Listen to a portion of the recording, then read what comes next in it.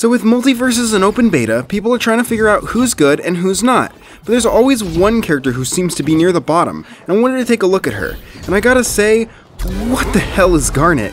Garnet's such a weird character. Like, she says she's for beginners, yet she plays almost nothing like anyone else. A good chunk of her moves feel built exactly for one situation.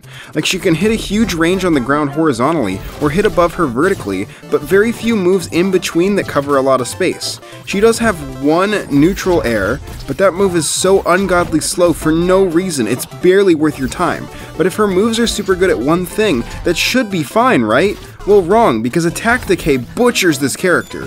While just having to use 3 unique moves really shouldn't be an issue, for Garnet it often is. This is super exemplified in moves like forward tilt. On paper this move is cool, it's a jab with 3 follow-ups depending on the direction you hit, right?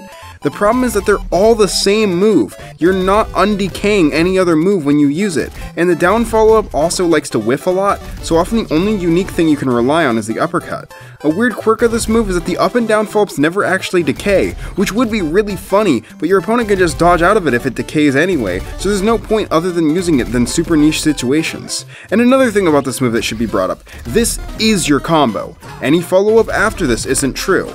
But that's expected. Not every character has to have Harley combos, but what does she have? Well, not kill power, that's for sure. Many of her options are either too slow to be viable or send at really awkward angles. Down air is pretty good, but that's every character.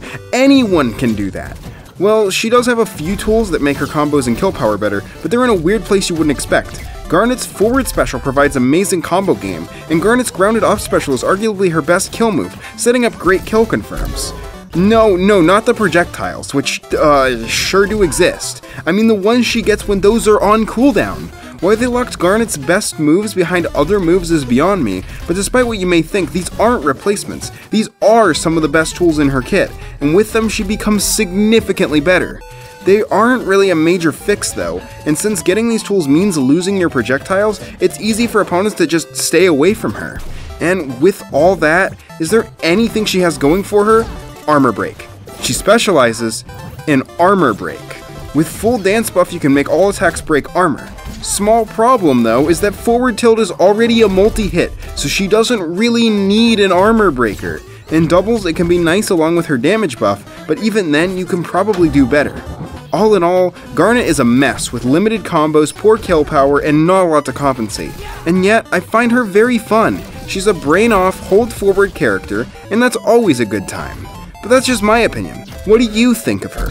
Anyone you want to see me talk about next? Let me know in the comments. Until next time!